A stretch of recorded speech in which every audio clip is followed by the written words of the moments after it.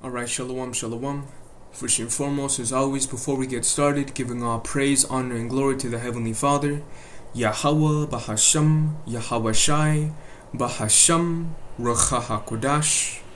Double honors unto the apostles, the bishops, and the elders of Great Millstone that have taught us His truth and that rule well, and peace and blessings go out to the hopeful members of the elect, scattered throughout the four winds of the earth, that are in the hopes of receiving salvation and mercy during the time of Jacob's trouble, and that are worshiping the Heavenly Father in sincerity, in spirit, and in truth. Alright? Now this will be a lesson that comes under the topic of just exhorting brethren to embrace the role that we play in prophecy. Alright? As we come from a legacy of our forefathers being, taken, conquered, tormented, and abused in all aspects of life, our nation has lost all sight of fighting for what's right. They've lost complete sense of having some kind of hope at the end of the tunnel.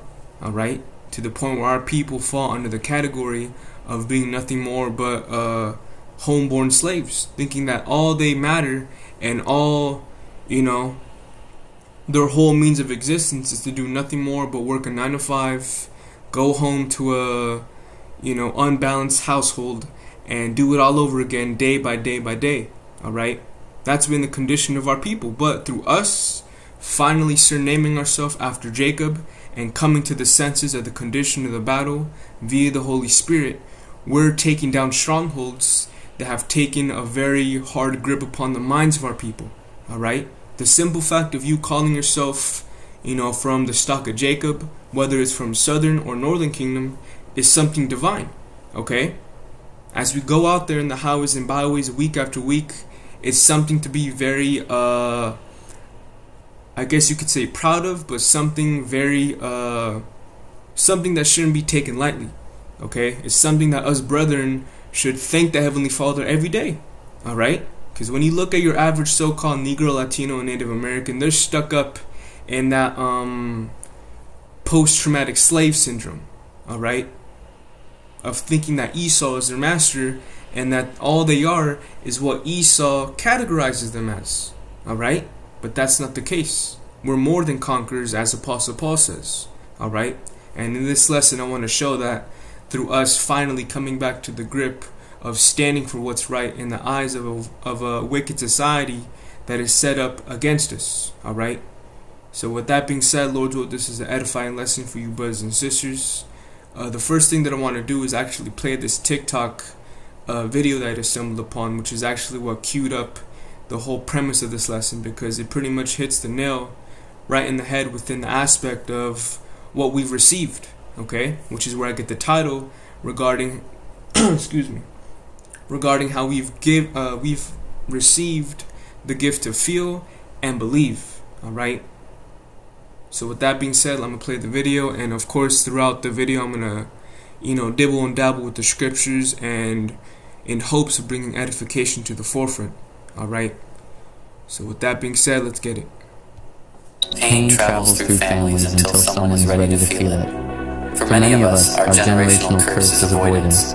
We come from people who just act like it didn't happen. Right, and that's the mindset of your average Jake, When you bring up the talking point of what happened back from 1492 and on down to around, 1960s when the so-called white man gave us rights, okay?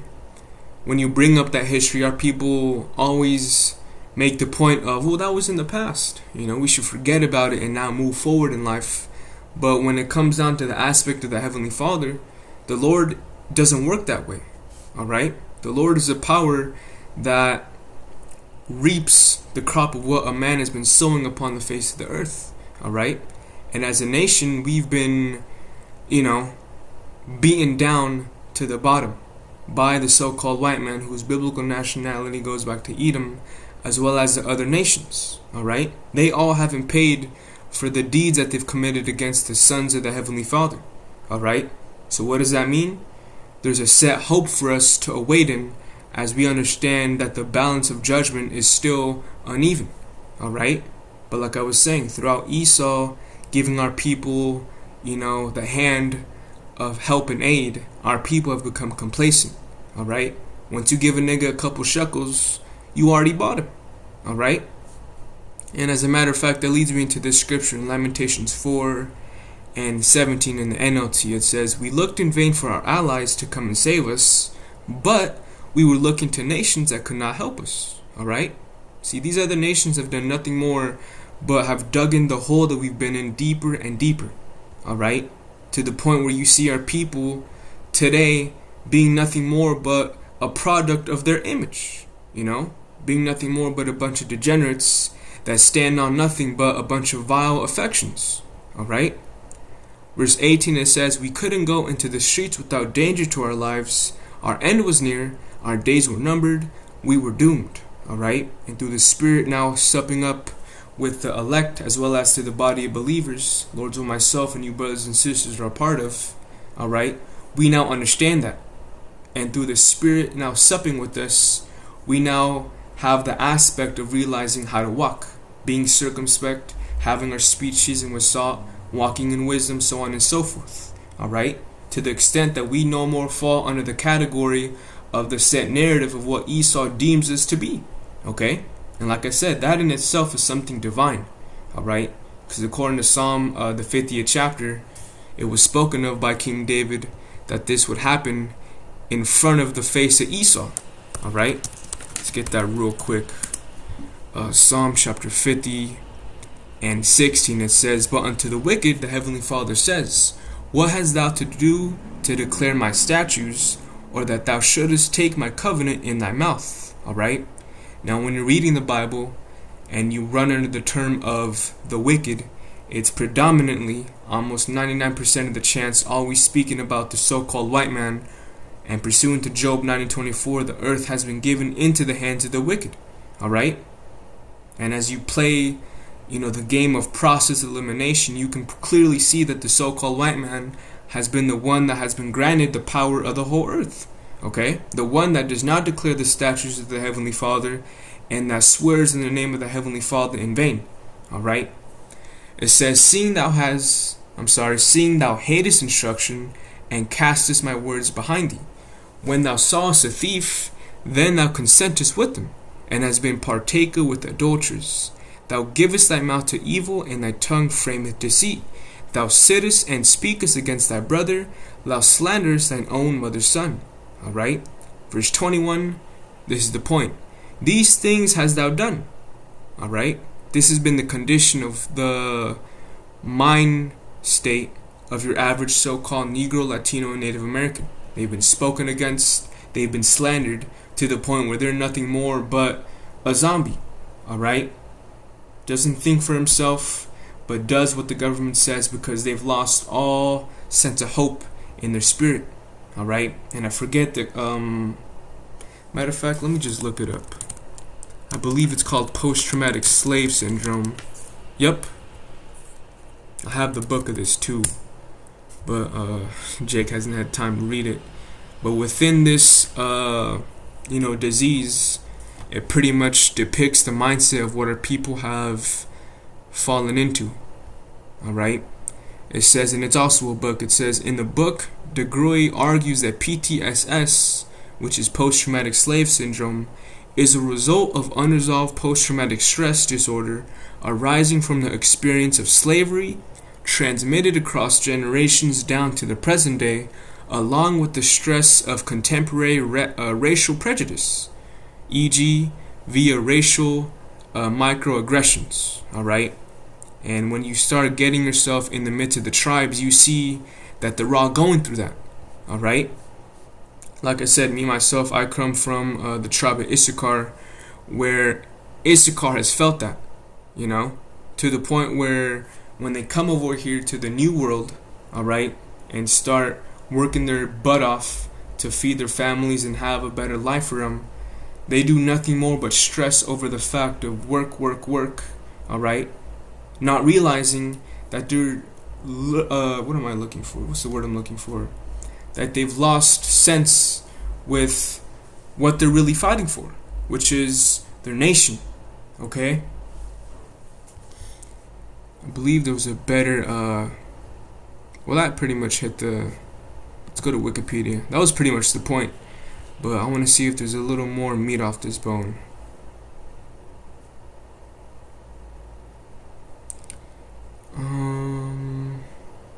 Yep, this is the point right here. It says, it manifests a psychological, spiritual, emotional, and behavioral syndrome that results in a lack of self-esteem, persistent feelings of anger, and internalized racist beliefs. Okay? So this has been the mindset of your average so-called Negro, Latino, Native American.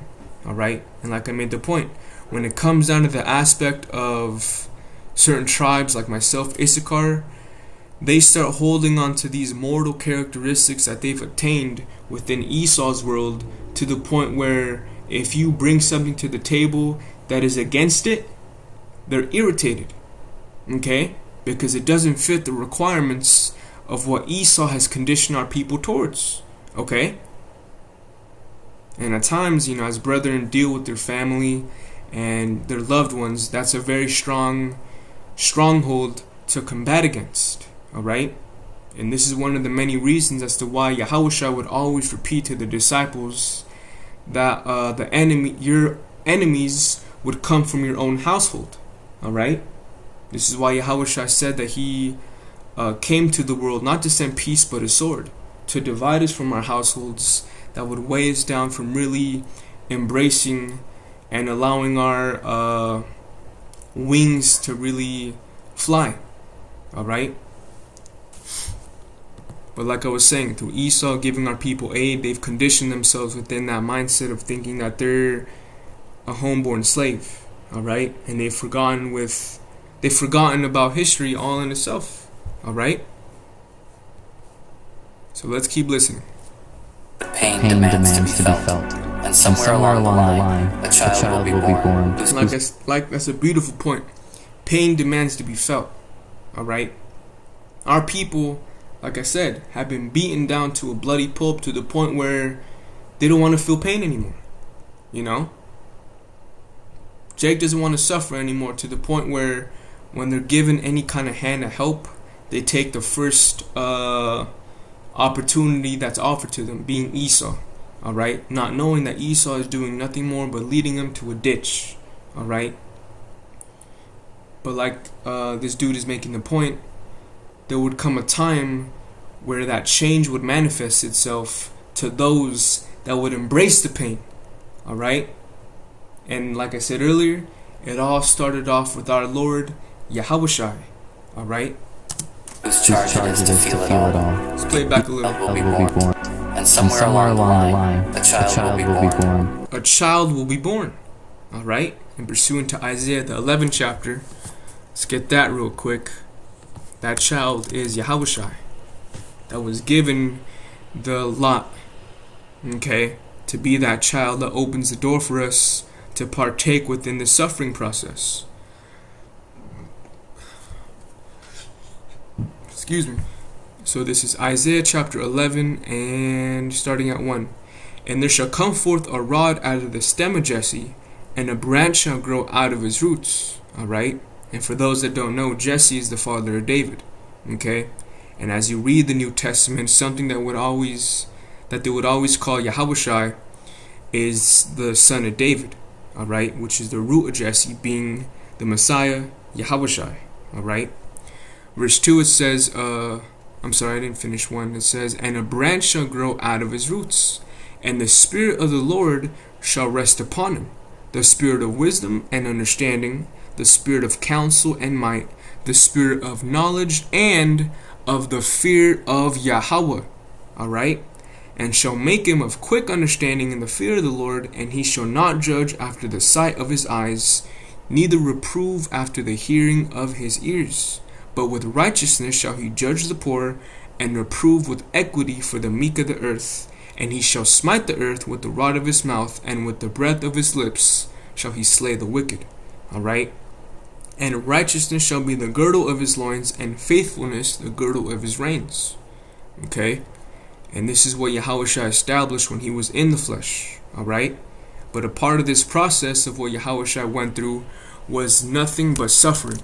Alright? And when you go into Isaiah the 53rd chapter, it speaks about what? A suffering servant. Alright? So this is Isaiah 53 and...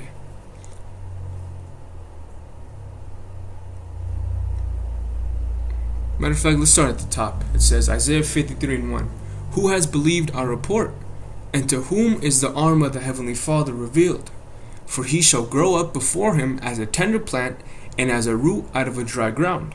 Alright? He has no form nor comeliness, and when we shall see him, there is no beauty that we should desire him. Alright? Why? Because what Yahushua would do is a work of love that we truly wouldn't understand until he gave himself up as that living sacrifice. Alright? That's why when Yahushua, met the disciples, he had told them that meet over there in Jerusalem, alright, for the day of Pentecost, if I'm not mistaken, which is roughly during the time of April, alright, where spring would play its part, which is during the time when what would be given to the disciples? The Spirit, the Comforter that would give them the understanding to embrace and feel what Yahushua felt. Okay? So let's keep reading. Lord's will, you brothers are following along and it's all making sense. So it says, verse 3, he is despised and rejected of men, a man of sorrows and acquainted with grief. And we hid it as it were our faces. And we hid as it were our faces from him.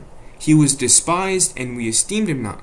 Surely he has borne our griefs and carried our sorrows, yet we did esteem him stricken, smitten of the Heavenly Father, and afflicted.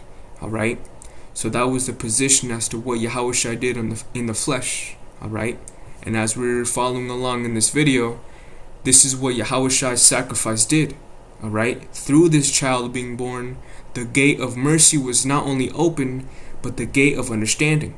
Alright? That's why when you read Revelation, the 5th chapter, it tells us that the seals in the book were taken off. Understanding was opened. Okay?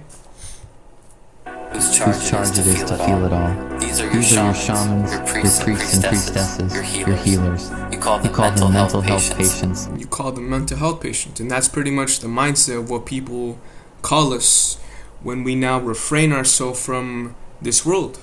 When you listen to the points that we make when we go out there in the highways and byways of a kingdom being established in righteousness, of the Heavenly Father recompensing our enemies according to what they've done unto us, a lot of people look at us as if we're freaks, as if we need help, as if we're mental patients. Alright? But it's nothing more but us dealing with reality. Alright? And reality is a tough pill for a lot of people to swallow. Alright? And if you're not a number of the elect or affiliated within the bodies, if you're not affiliated with the body of believers, you're not going to get this. Alright? This is something that is required to, what's the word I'm looking for? If you don't have a strong stomach, put it to you like that, you're not going to get this. Okay? And label their power as depression, anxiety, bipolar disorder, and the like. But these are the ones who are born with the gift of feeling. And as we all know, these are the ones that are born with the gift of feeling. Alright? To embrace what comes with the lot of understanding the condition of the battle. Alright? Now the word feel, when you get that in the etymology, it goes back to the Old English from, doesn't give us a date, but when it's defined under the verb connotation, it says to touch or have a sensory experience of. Alright? Just like when you touch, a hot pan. Alright? Your sensory receptors tell you that that thing is hot. Don't touch it again. Alright? It says in late Old English, having a mental perception. Alright? Now let's look up this definition for mental perception. Under AI overview, it says mental perception is the ability to infer the mental states of others, such as their beliefs, feelings, intentions, and desires. Alright? It's a hallmark of human cognition, and people can do it automatically and effortlessly. Okay? Go down. Boom, this is the point. It says, mind perception occurs along two independent dimensions, experience and agency. Experience is related to the capacity for pleasure, hunger, and fear, while agency is related to the capacity for memory, planning, and self-control. Alright? And through Yahushua giving us the gift of faith, which is what saves us, alright, we're now able to feel the same perception of what he felt. Alright? Like we were reading in Isaiah the 53rd chapter, Yahushua carried sorrow and grief with him. Alright?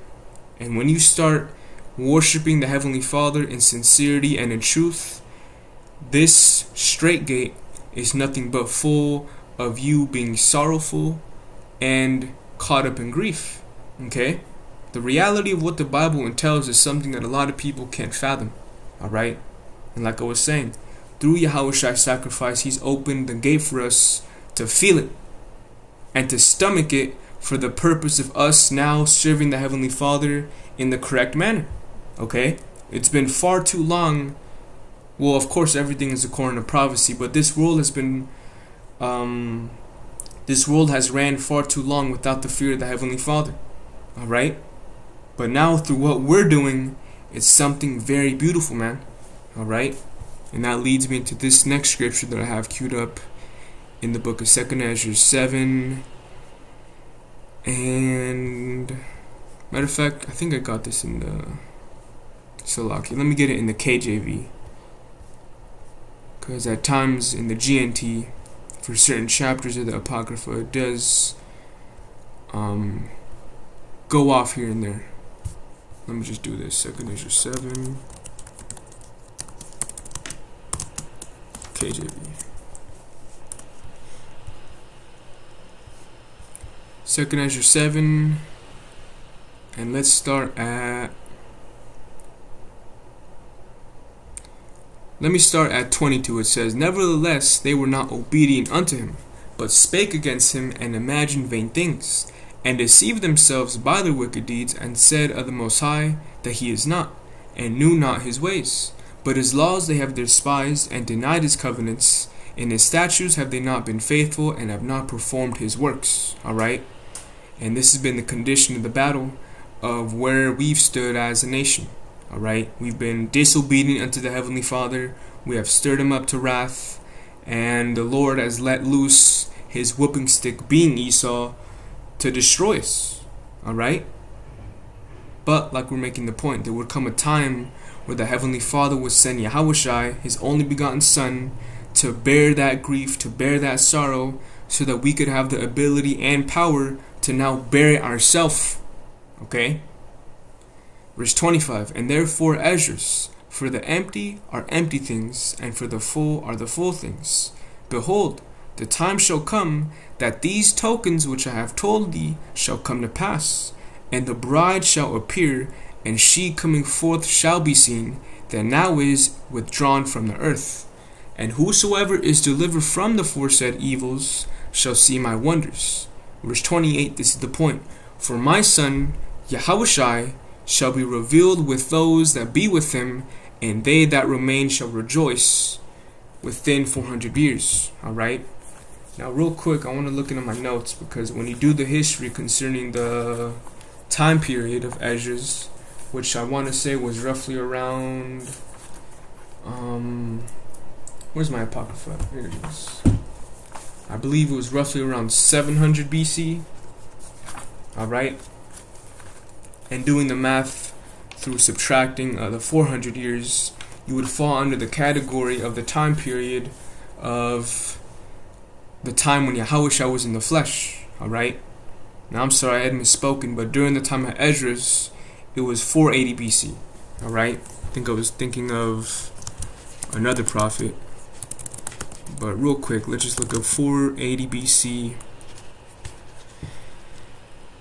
Just do this Bible. See what pulls up. Yep, in 480 BC, Xerxes I, alright, led the Persian army into Europe and won victories at Thermopylae and Artemisium. Alright. These events are described in the Bible in the book of Esther, which is set in the days of Xerxes. The book of Esther is unique in the Bible because it doesn't mention God directly, but some say that God's hand is evident in the story, which is facts, alright? But within that time, roughly, it was speaking about the time period of Ezra, alright? And if I'm not mistaken, I do have a little time chart with some dates concerning the kings, but it also has a time period of, let me see here, the prophets. That doesn't work. Let me see here. You got Obadiah, Nahum, Isaiah, which took place during the 700 BC, which is during the time of Assyria. I think that's what I was mistaken with. Alright. But like we read over here, this is during the time of Babylon, alright, which was during the 600 BC. And when you go further into the history, you got Cyrus, alright, Darius, and then after those, you would have who? Xerxes, okay, which would happen during roughly around 480 BC, which is what we have here for Ezra, alright. So now when you do the math of Ezra being 458 BC, which is the number that they have, and you subtract 400, which is the number that Ezra was told about, who would come? Yahushua, alright, which is roughly during the time of, the AD, alright. So now let's keep reading. It says, "For my son Yahushua shall be revealed with those that be with him, and they that remain shall rejoice within 400 years. After these years shall my son Yahushua die, and all men that have life. And the world shall be turned into the old silence 7 days, like as in the former judgment, so that no man shall remain." But the point being is that when Yahushua came, what had happened? Prophecy took place, where he would give himself up as that living sacrifice, and he would give all men life, alright? And that first took place with who? The disciples, the apostles, alright? The ministry of Peter would blossom into something that was very divine, alright? Where you would have Israelite foreigners through all four winds of the earth, from Cappadocia, from so on and so forth, alright?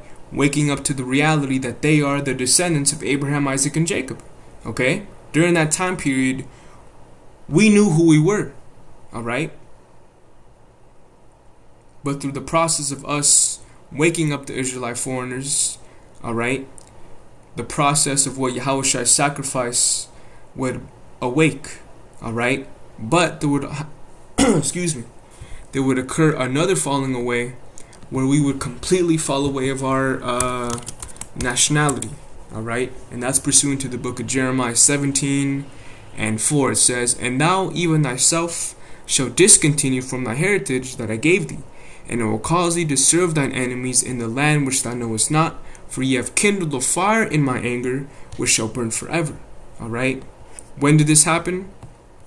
When the nations took us under a hardcore slavery. First starting off with the northern tribes via the Assyrians, sending them over here to the Western Hemisphere, and then down to the southern tribes that would be in the Middle East, but through the process of Rome falling, through the process of us being persecuted by the so-called Arabs, we would be taken under the damn, I'm drawing a blank. The Transatlantic Slave Treaty, alright? Where we would fully fall away from our true heritage and fall under the category of catching hell, alright? But the same process of what happened during the time of the disciples would occur again, alright? Where truth would be declared, alright? And this is the process of what's occurring upon the face of the earth right now, alright?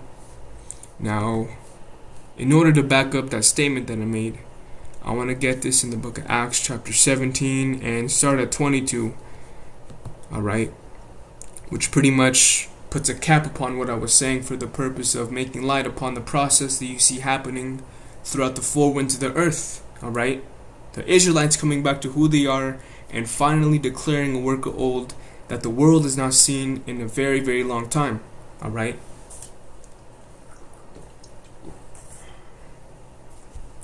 So this is Acts chapter 17 and 22. Then Paul stood in the midst of Mars Hill and said, Ye men of Athens, I perceive that in all things you are too superstitious. For as I passed by, and behold your devotions, I found an altar with this inscription, To the unknown God, whom therefore ye ignorantly worship, him declare I unto you, being Yahweh Bahashem Yahweh Shai. Alright? And throughout the process of Jake being in, the process of catching hell, they would worship other gods. They would try and find some kind of hope, some kind of faith, for the purpose of trying to cope with their captivity. Alright? Now, of course, it wouldn't be according to knowledge, but through the Heavenly Father pouring out His Spirit, you would have men like Apostle Paul to declare the truth. Alright? And going back during the time of 1969, this is what the Heavenly Father did. Alright?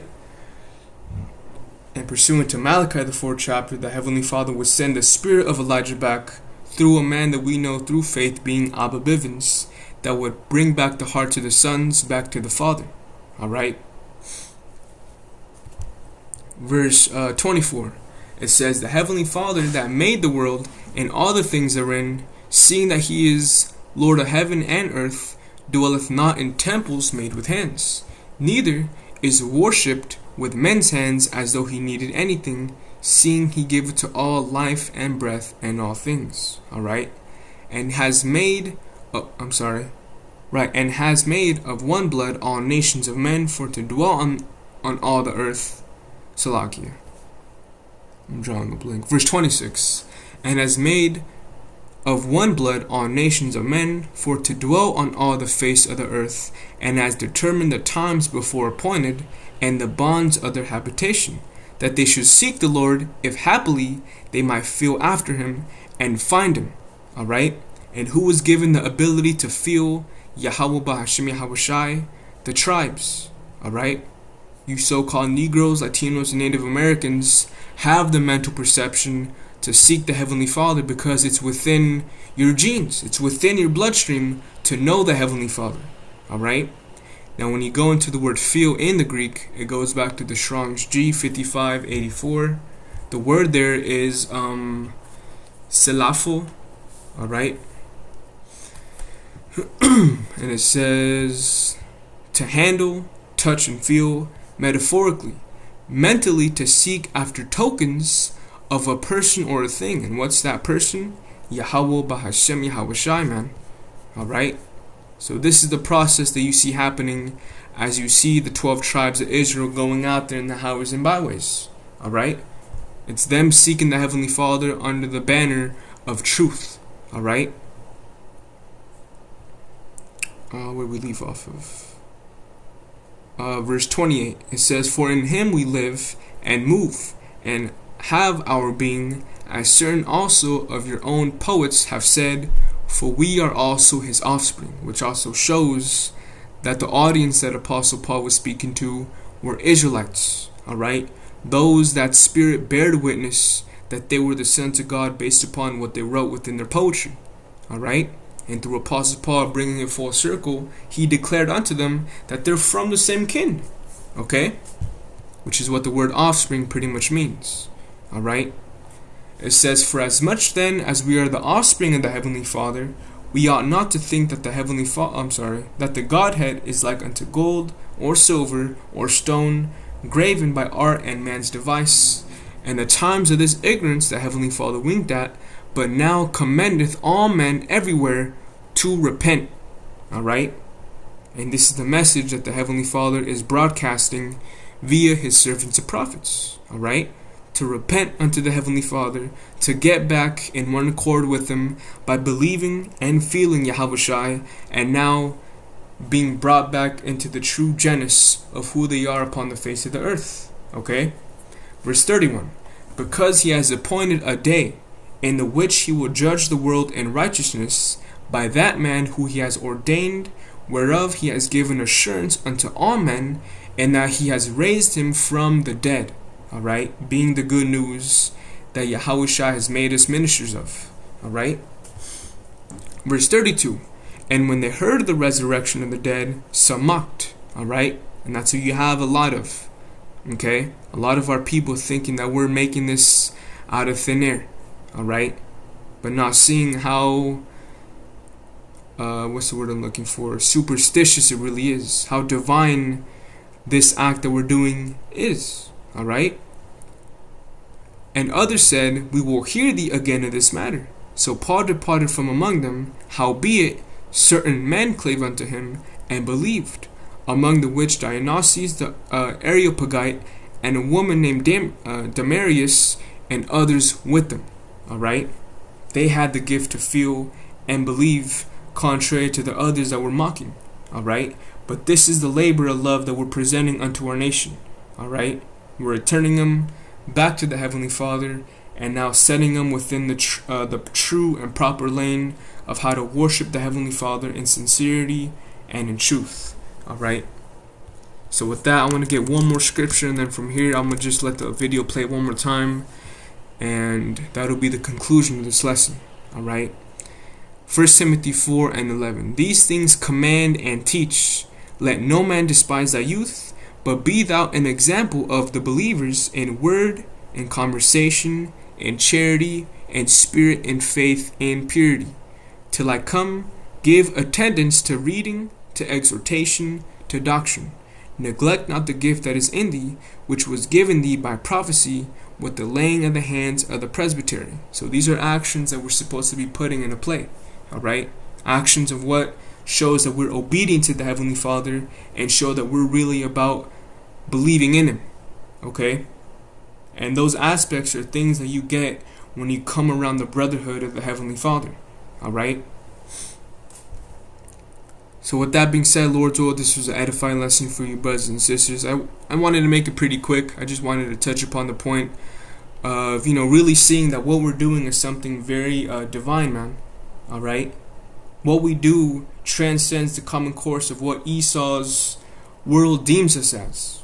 Alright? So we really got to embrace it and, show our true colors when we can. Alright? So with that being said, like I said, I'm going to play this video, and then from there I'm going to just close out. But once again, giving all praise, honor, and glory to the Heavenly Father, Yahweh, Bahasham, Yahweh Shai, Bahasham, Ruach HaKodesh. Double honors unto the apostles, the bishops, the elders, the great millstone. Peace and blessings unto the elect. Until next time, Shalom. Pain travels through families until someone is ready to feel it. For many of us, our generational curse is avoidance. We come from people who just act like it didn't happen. But pain demands to be felt. And somewhere along the line, a child will be born whose charge it is to feel it all. These are your shamans, your priests and priestesses, your healers. You call them mental health patients, and label their power as depression, anxiety, bipolar disorder, and the like. But these are the ones who are born with the gift of feeling. And as we all know, you can't heal the pain that you refuse to feel.